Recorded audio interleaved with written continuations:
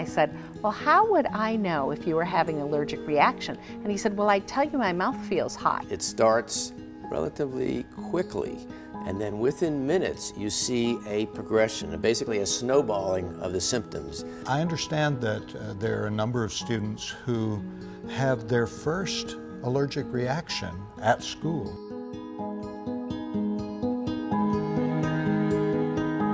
We know that the sooner the patient receives epinephrine, the better the outcome. Stock epinephrine is written for the unexpected.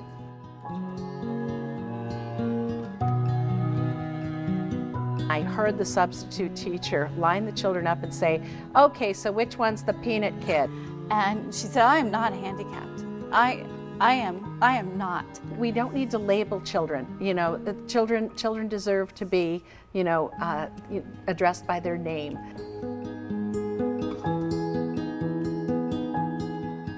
We want to just make sure that these policies really address real life.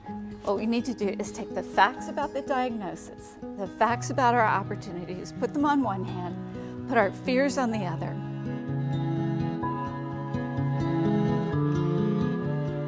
A student who is allergic to a peanut or a food, let's say, can really sit next to somebody who's eating that food as long as they don't come in contact with it. My child really can play on the playground and really can run with their friends, can go to a sleepover if I take certain precautions.